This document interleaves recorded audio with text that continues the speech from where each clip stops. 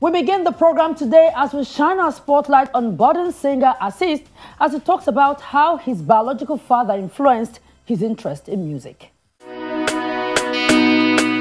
dad owns a studio, so when I was a bit young, I say 5-6 years ago, so people come to record and make music, so I just like fell in love with the whole process, and that made me started like making music.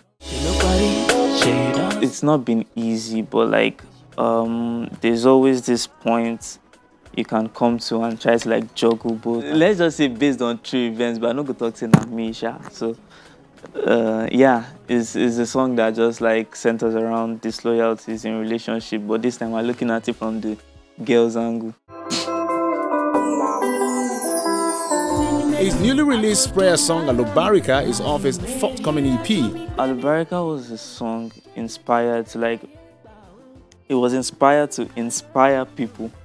You know, everybody doing is like on his own journey. I'm an artist, you might be a presenter, someone might be a shoemaker, just anything that you do actually.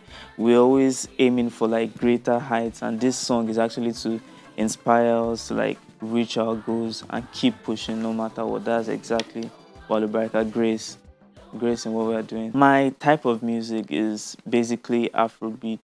Yeah, a mix, just a fusion, Afro pop, Afrobeats kind of, you understand? So, and I tap my inspiration mostly from surroundings, and they're like artists that might influence my sound unconsciously, and I feel like, okay, if they're artists I look up to, that might be Burna Boy, Whiskey, Techno, but that, yeah, you understand? So, yeah, that's basically it.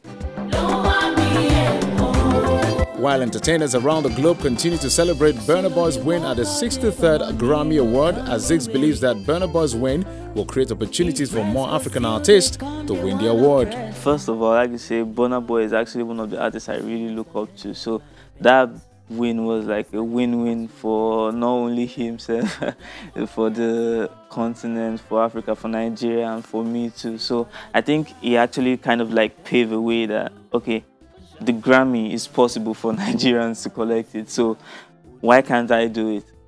Yeah, so like I think it should inspire me and upcoming artists too, or artists already in the game, to like keep pushing for greater heights and not just stop at local awards.